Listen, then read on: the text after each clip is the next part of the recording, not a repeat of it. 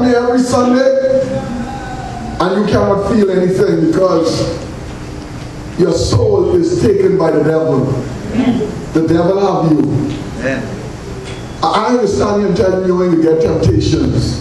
But I tell you this morning that you got to pray and say, God, lead me not into temptation and deliver me from evil.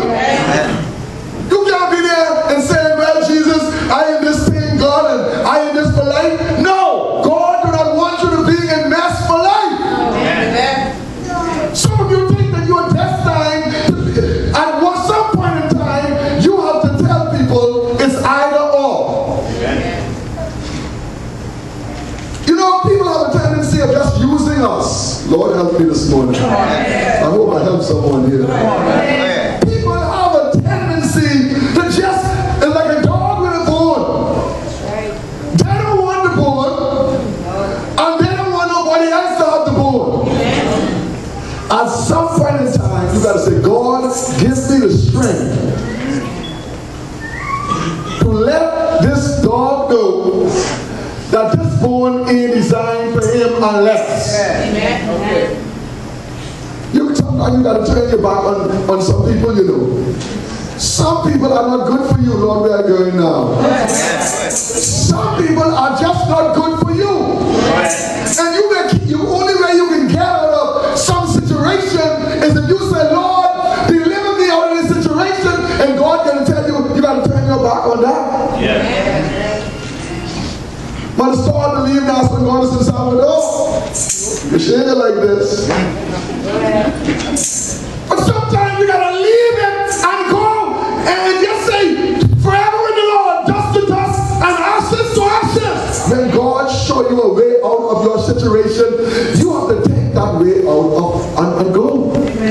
See, because the devil means it for harm.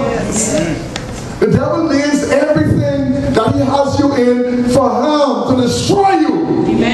But God said, I am going to turn that same thing around what he meant for harm for your good. That's the first thing we want to do this morning, your prayer in the closet. Your prayer in the closet is only for your personal, private situation and issues. I can call minister and say, Minister, I want you to agree with me on certain things. Look, man, I have a pain here. I want let's agree with me. But I'm supposed to go and tell minister every crazy thing that the devil put in my mind or put before me. I'll be crazy to do that because when he gets vexed with me, he can talk everything I tell him. You know, when he got vexed with me, the minute he gets in my when she can start, well, you know, this and the next. This is that's why the man said a husband is not compellable to give evidence against his wife. He is admissible, but he's not compellable. I don't have to say nothing to nobody when my wife tell me in the bed. When we driving in the car, because we talk a lot of things, but a lot of people together. So when I tell her, she and the law can come to her and say, did he tell you? I ain't got nothing to tell you because under the law I'm not compellable. Simply because the only person you're supposed to talk your business to is your wife, and you got to know what you're telling her. Don't tell her them crazy things because you're going to make matters worse. Next thing is, the Bible says, when you pray, especially don't be like the hypocrites. Just pray to hear yourself. Amen. The next thing he said, when you pray, go in your closet. Pray to God who sees in secret. And when God sees you and hears you in secret, God is going to reward you openly. The third thing, when you pray, do not use vain repetition. You know, you remember all them prayers from small. And you just try to fix them in there. And when my eye rolled back to the roof of my mouth, when my tongue, my eye rolled back to the socket of my head, my tongue go up to the roof of my mouth and be like, Job said, the wicked of this world, you ain't pray unless you put that in. You waste all kind of time praying vain repetition. He said, when you pray, do not use vain repetition. Come to Jesus and tell him, Lord, you pray the need. That ain't no need. You pray the need. You can say, Lord, I pray that when I die that you would take me home. Amen. But I don't Can't work with Job and the wicked. But you know me, but do it like that. And listen, it's not wrong with that, but I'm saying when you pray to be effective and to be effectual, hit the source. Yeah. When you go to the man, don't go beating around the bush. People don't like for you to beat around the bush. Yeah. Come and tell God what you have to say. Tell him what you have to say. Our Father which art in heaven, I come before you, I have needs, I have situations. Yeah. Most of us, we don't get from God because we don't ask him the right way. Yeah. He's a father, you know. Yeah. How many of you have, Jesus said, how many of you have a child and come and ask them for a stone of bread, would you give them a stone? If they ask you for fish, would you give them a serpent? So your Heavenly Father in heaven knows exactly what you need of long before you ask, but you can still come and come boldly before the throne of grace. Many of us become scared, become timid. When you come before God, you got to let God know. Let me tell you something. God will answer your prayer. Amen. Sometimes God will answer right away because you may not be ready to accept it. Let's suppose that God made me a millionaire right now. Am I ready? No. I become a millionaire? The bottom is chipped. The more mischief I can get to with that money, you all may not see me in church. Every week I go on some engagement somewhere. Under the guise of preaching. When you got many money, you got a lot of opportunity. So if God make me a millionaire at this stage, I think I'll be a disaster. But guess what? He may have intention of making me a millionaire. So what he's going to do, he's going to put before me Sister Webb. Yeah.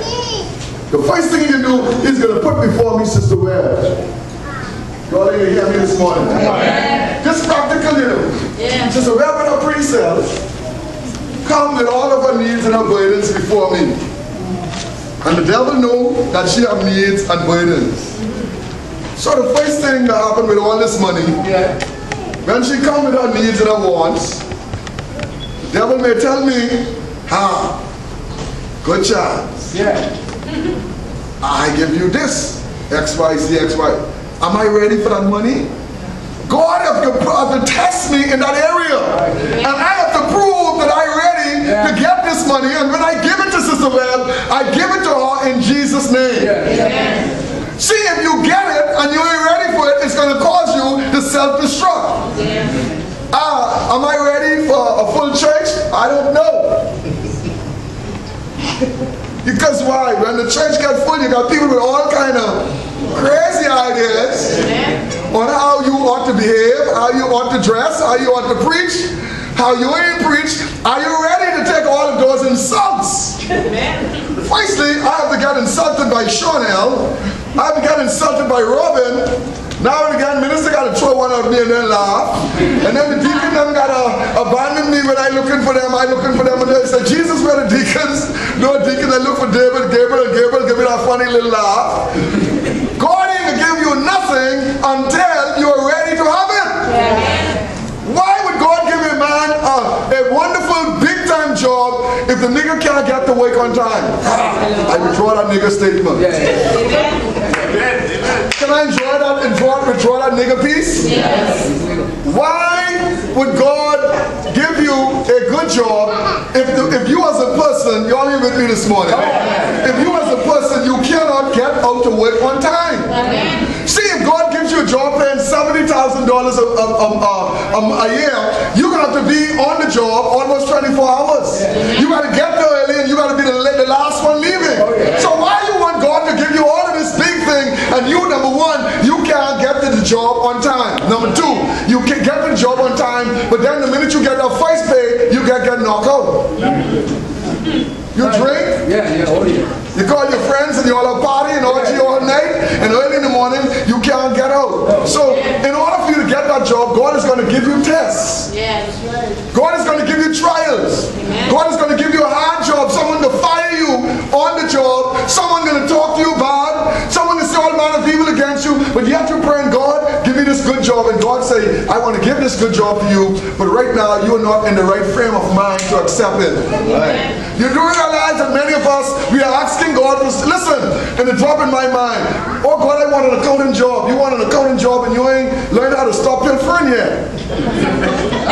The minute the man, God give you that accounting job, and the minute the person leave you with that money, the next thing you know, you start to edge off $1, $2 here, $3 here, $5 here, and sooner than later, you are deep down in all kind of debt. You keep demanding money, and the police looking for you, everybody looking for you, and you say, God, I pray, God, I want a big time job. Are you ready? Yeah. You may not be ready. Yes. For the big time job. God has a time for everything. Every one of us has to go through training. We have to go through a wilderness experience. God, I want marriage so bad. God, I want a husband so bad. You want a husband? Do you want that thing called husband? When he reach home, honey, where my food? But baby, you can't see I just come from work. Honey, come clip my toenail. Something wrong with your honey. God, I want a husband. Baby, with my t-shirt. You see how this t-shirt looking, man? You want to look like you wash this t-shirt. But you can't go and wash it yourself. Do you truly want a husband? Do you want a husband? When you go to the bathroom and pee when you reach over 50, you say, well, baby, you can't find us.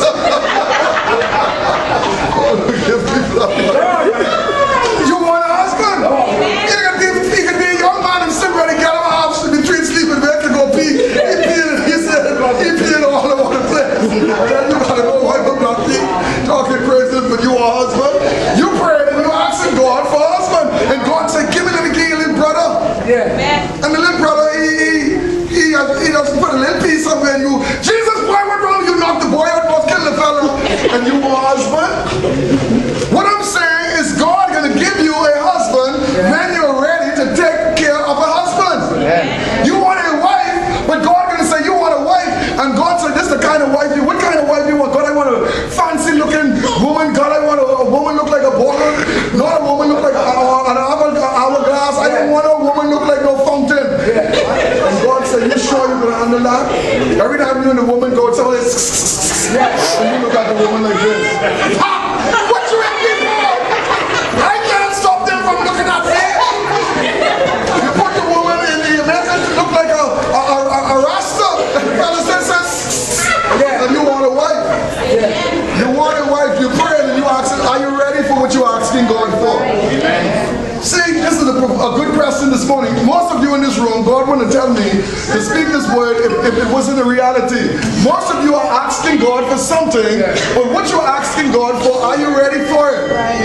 Are you ready to go through what it God, I want to be a leader in the church. God, I want to worship you. God, I want to preach the gospel. And then as God said, you want to preach the gospel? I put you on the right man, Perry Newton. And when you start to do something, the Reverend say, young lady, move from down there and sit down there and you get vexed.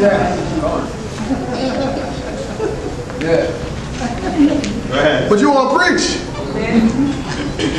You want position. You want God, I want to be a pastor. And God said, you want to be a pastor?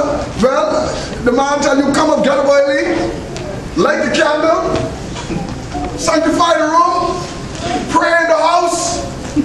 God, he's doing it, I must do it too. Every day, every Sunday, 52 Sunday of the week, of the year, you got to get there, you got to do all manner of this and all manner of that. Looking for the deacons? No deacons. So you still want prayer. God, I believe I can do that. You can do it, but God said, let me train you first. Amen. You have to come through something. Moses was in the wilderness for 40 years before he was ready to lead the children of Israel. And he did not do a very good job at that sometimes. David was anointed king, but God put him anointed king and then said, I'm going to go and mind the sheep. How could I be a king when God put me to be mind sheep? Y'all done tuned me out. You tuned me out already.